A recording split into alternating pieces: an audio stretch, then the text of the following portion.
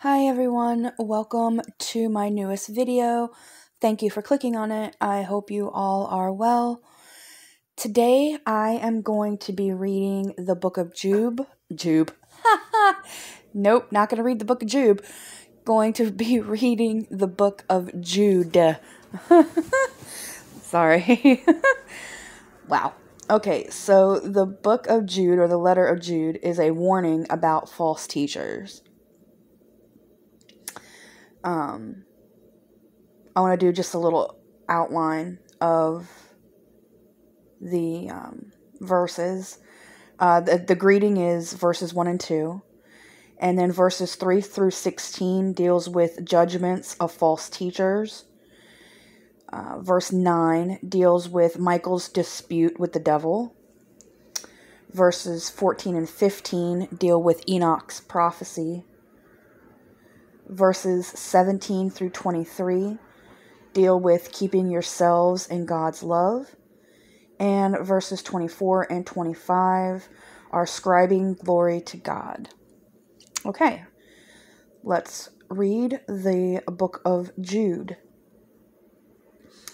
Jude, a slave of Jesus Christ, but a brother of James, to the called ones who are loved by God the Father and preserved for Jesus Christ.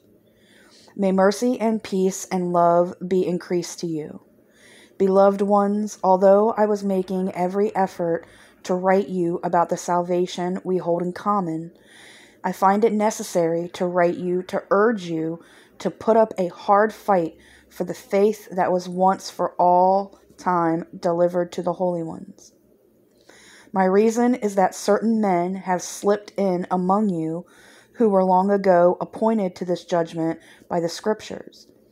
They are ungodly men who turn the undeserved kindness of our God into an excuse for brazen conduct, and who prove false to our only owner, the Lord Jesus Christ.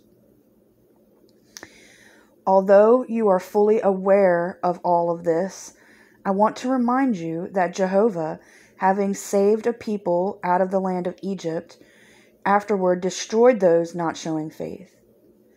And the angels who did not keep their original position, but forsook their own proper dwelling place, he has reserved with eternal bonds in dense darkness for the judgment of the great day. In the same manner, Sodom and Gomorrah and the cities around them also gave themselves over to gross sexual immorality and pursued unnatural fleshly desires. They are placed before us as a warning example by undergoing the judicial punishment of everlasting fire.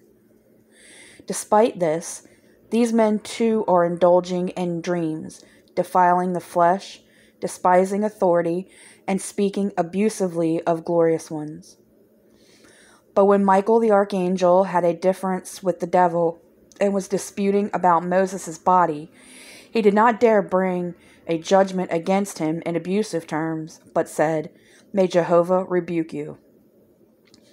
But these men are speaking abusively about all the things they really do not understand. And in all the things they do not understand by instinct, like unreasoning animals, they go on corrupting themselves.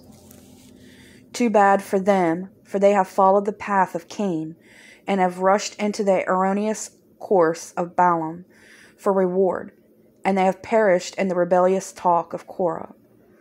These are the rocks hidden below water at your love feasts, while they feast with you, shepherds who feed themselves without fear, waterless clouds carried here and there by the wind, fruitless trees in late autumn, having died twice and having been uprooted, wild waves of the sea that cast up the foam of their own shame, stars with no set course, for which the blackest darkness stands reserved forever.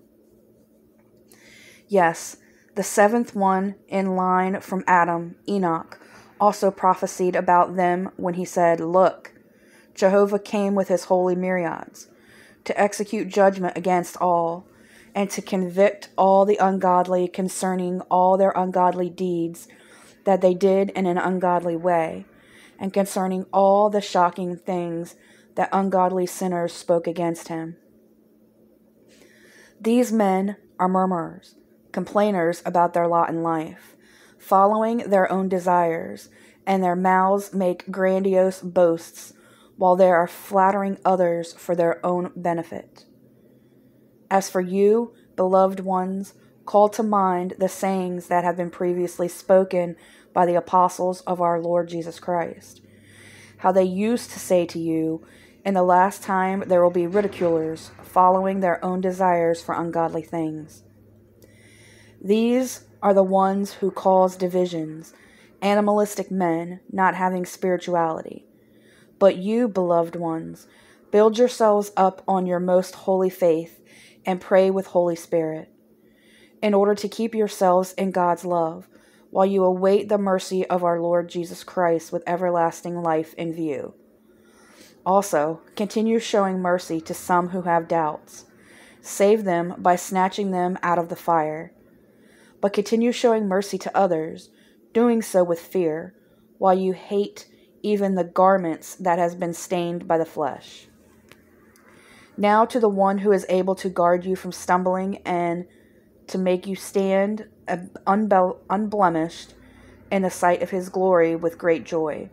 To the only God, our Savior, through Jesus Christ our Lord, be glory, majesty, might, and authority for all past eternity, and now and into all eternity. Amen. I like that. That was nice. So that is the book of Jude. I hope you enjoyed that reading. Thank you for being here, and thank you for all of your support. I hope you all were able to gain a bit from that. There are some of you who are listening that I hope you really understand some of the things that were read from there and really ponder and think upon it and learn from it. I hope all of you have a great morning, afternoon, or evening, whenever and wherever you're watching this.